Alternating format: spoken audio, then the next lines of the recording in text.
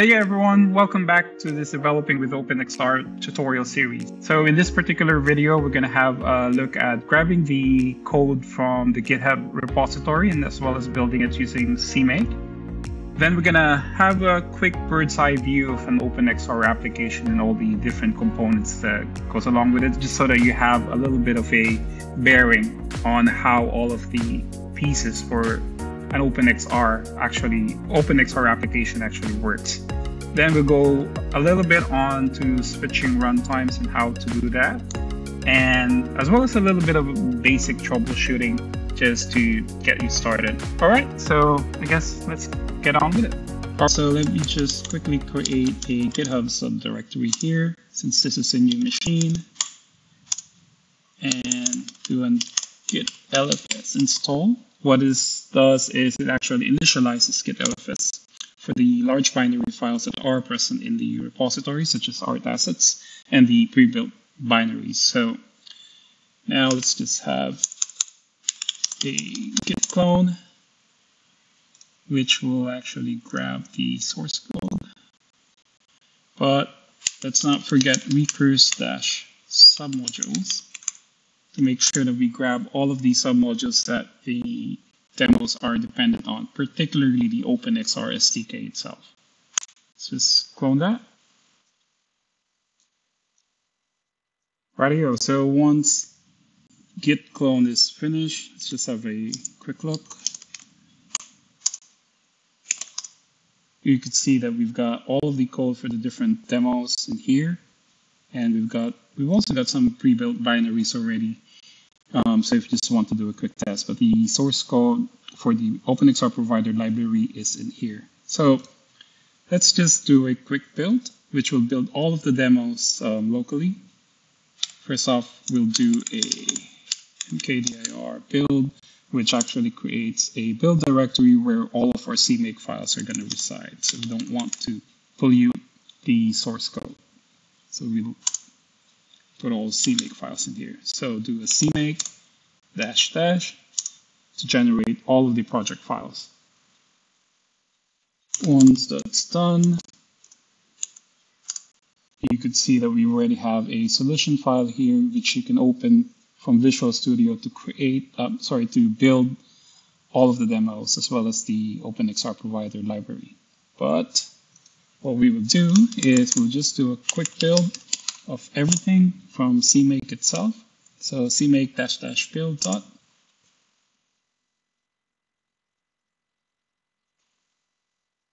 Once the build's done, we'll just go back and have a look.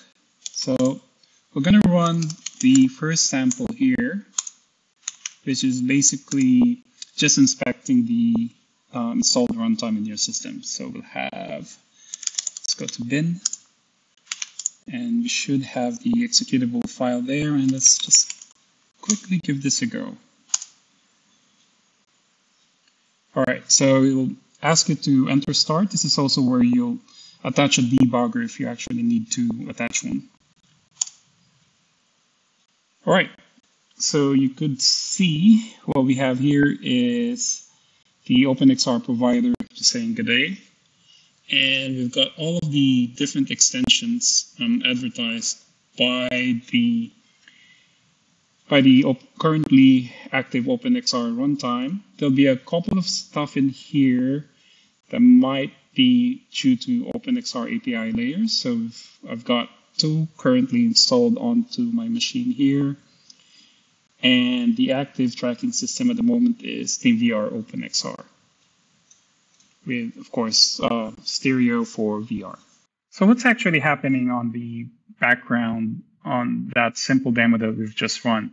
To gain a bit of a better understanding and grounding of our environment, let's take a helicopter view of the components of the environment that we have so far. So first up, we've got the application, which is the demo that we've just run. This is where the user interfaces typically.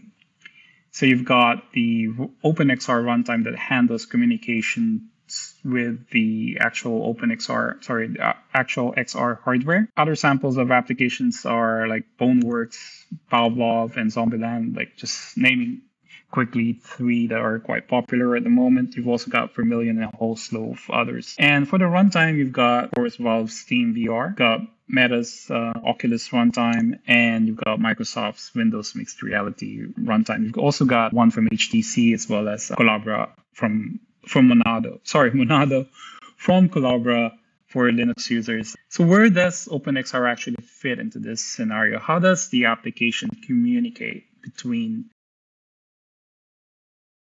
itself and the currently active OpenXR runtime? So we've got what we call the OpenXR loader, which resides in the application space. This is in charge of a unified or consistent way of communicating with any of these given runtimes. So application telling it what to render, for example, and the runtime telling the application, for example, what inputs from the controller or from the headset that the application should know about and then act upon. So with this, I mentioned the OpenXR provider v2, which is one of the core things that we'll be discussing in this tutorial series. Where does it actually sit? So it sits in between the application and the OpenXR loader, also in the application space. So it's basically a very thin layer between the OpenXR loader and the application. So just to make it a lot easier to create OpenXR applications, specifically for C++ developers, the application can optionally, of course, just directly connect to the OpenXR loader to call the API functions directly if they need to. All right, so that's on the application space. One thing that I haven't mentioned yet, and I did mention quickly on the demo, is the API layers. So what are API layers? OpenXR API layers basically give additional functionality to the OpenXR runtime. So they could be something like the OpenXR toolkit, which provides extra features for the compositor, for example, on rendering. You've got something from HTC as well, or other providers out there that may want to extend the abilities of the different runtimes based on their hardware. Those are typically what the API layers are about. We will, of course, dig in a lot deeper into the application the anatomy of an OpenXR application, as well as the API layers and extensions. So we'll discuss all of that in detail on different videos. But for now, this is like a really high-level view of how everything is interconnected. All right, so now that we've got this a little bit bearing on the environment that we've got, let's focus a little bit on the runtime so that if you do have any issues, especially if you have multiple hardware on your system and multiple runtimes installed, as well as a whole slew of different API layers, at some point you could basically just quickly troubleshoot them. All right, so first off, let's just do something simple, which is to quickly change runtime.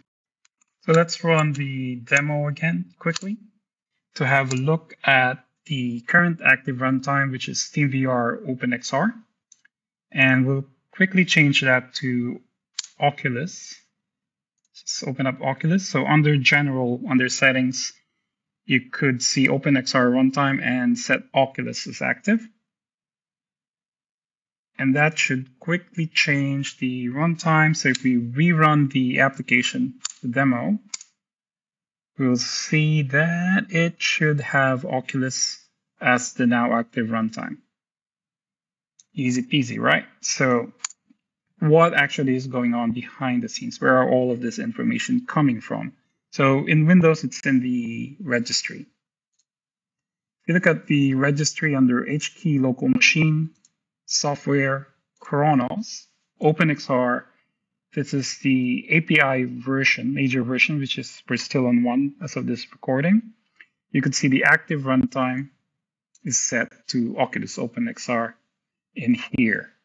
So if we run SteamVR,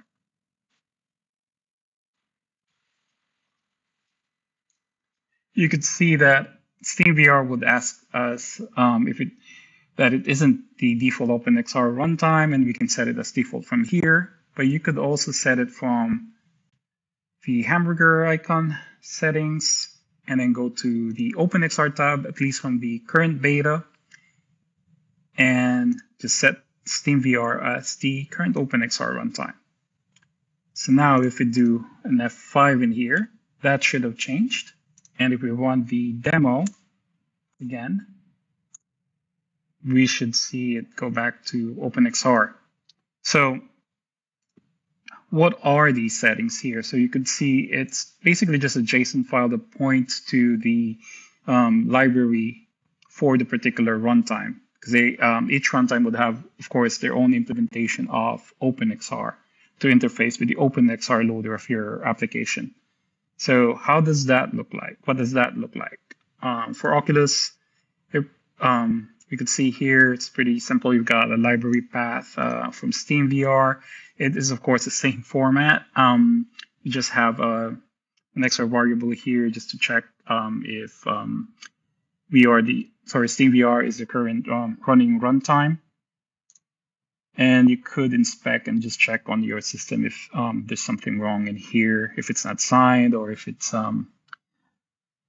missing, if you have any issues at all. If you're having really a huge issue, you could just simply delete this key here, right? And whichever runtime is active, or once you rerun the runtime, like for example in SteamVR, they'll just repopulate that anyways.